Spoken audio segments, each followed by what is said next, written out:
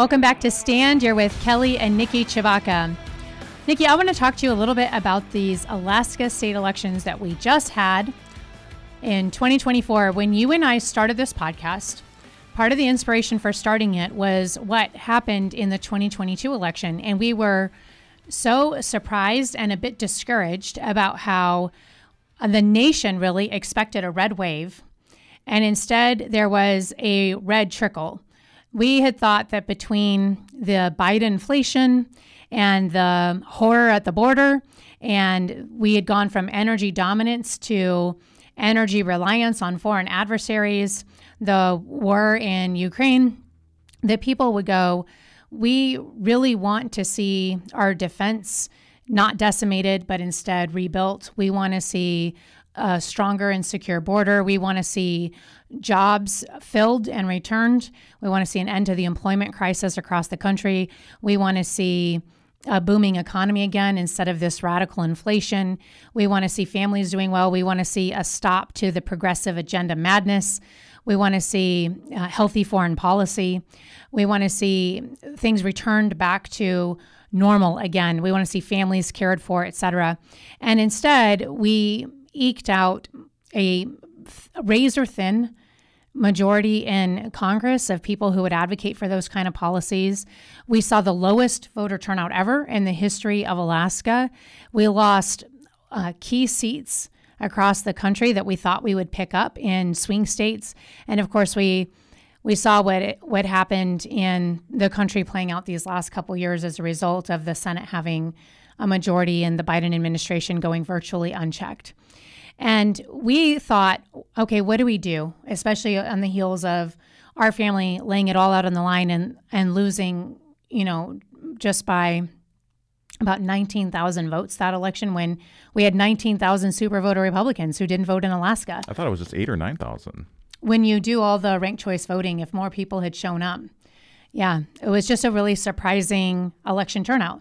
When we'd heard across the state that so many people wanted to see change, that they said it's time for a change and that their voices weren't being heard, and then they just chose to opt out of their voices being heard.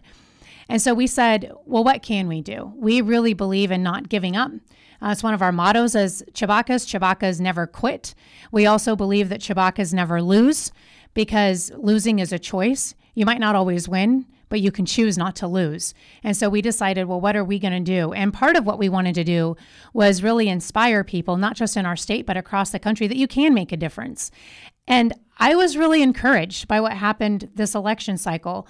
Not only that Trump won by, I think, flabbergasting margins. The entire country was surprised. Even CNN, when they flipped to that map, in which counties did Kamala overperform, and the whole map was blank. And they lingered on it for like 30 seconds, being surprised that she didn't overperform anywhere. That we were able to flip our House seat by a huge percentage margin. Some of the seats that we were able to flip in Alaska were really encouraging. But I was encouraged by other seats that were flipped in even swing states across the country, like the Pennsylvania Senate seat, the Ohio Senate seat, for example, toppling incumbents that were really powerful. These are all really encouraging signs. But the thing that was really encouraging for me, and I wanted to kick this over to you because I know that you have great thoughts on this, is that it wasn't just Republicans or people who would identify as Republicans or people who lean to the right who came together in this election. And I think that that's really key, because we've brought on people who identify as Democrats or don't identify as Republicans on this show, all saying the same thing. And those have been some of the interviews that you and I have enjoyed the most, some of the most thought-provoking interviews. It's people from across political spectrum, or people who have different political ideologies, all coming to the same conclusion in this political cycle to say this is actually the best way forward for America, that created what we would call a red wave. But it's not because they're identifying with a political party. It's because they're identifying with what's best for America. And I wanted you to talk about that, because I thought that was what was really encouraging in this particular cycle. I think that's what's so important. Yeah, in fact, even the red wave imagery, I think we've talked about this before. Like, I saw it very much as a red, white, and blue wave. It was Sure. To your point about the country coming together. We recognize as a country that we were losing what made us and makes us exceptional. Right. Not exceptional in the sense that other people are inferior, other nations are inferior, but exceptional in the sense that we are unique. Unique in the principles that undergird and that are responsible for the flourishing that we've experienced as a country for almost 250 years now. Unique in the makeup of our population that's so diverse, and that we're united around a common set, or at least have been for 250 years almost, a common set of core values and principles that make you an American.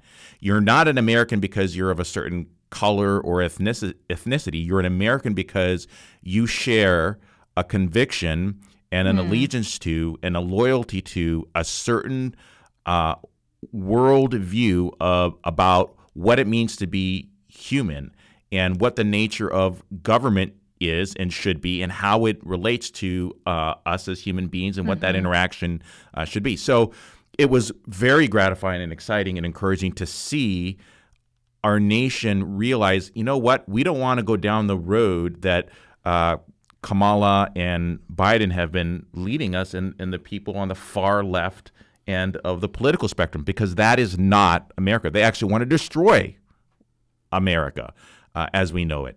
And to see people across the political spectrum say, no, I am an American and I want to see America great again. I want to see us not poo-poo or denigrate our greatness, but embrace it as a good thing that we can do wonderful, wonderful things with going forward and into the future.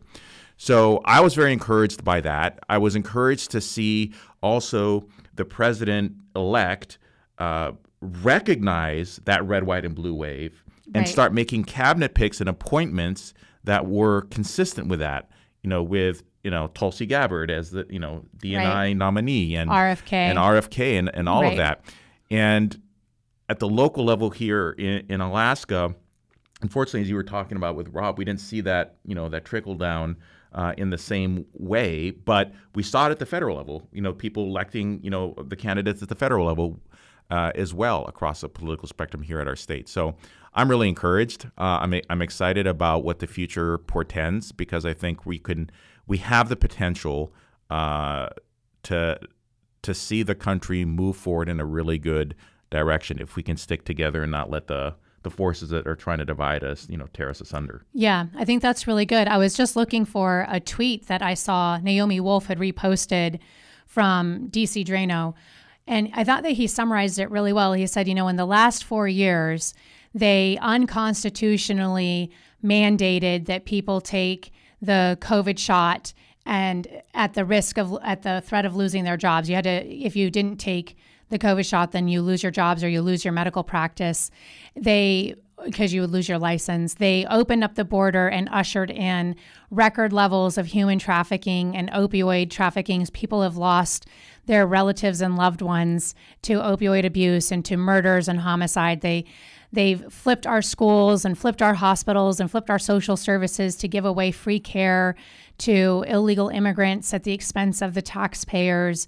And he just chronicled all of the abuses that have happened at the expense of, they withheld FEMA care in emergency situations, but sent all of our taxpayer dollars over to wars in foreign countries. They refused to help our allies in other countries when it would require peace for our allies that, now is imminent threat and dangers for us as we let terrorists into the United States. And what happened was so significant on Election Day, because he said, we have got to remember this, because this is exactly what America is built on.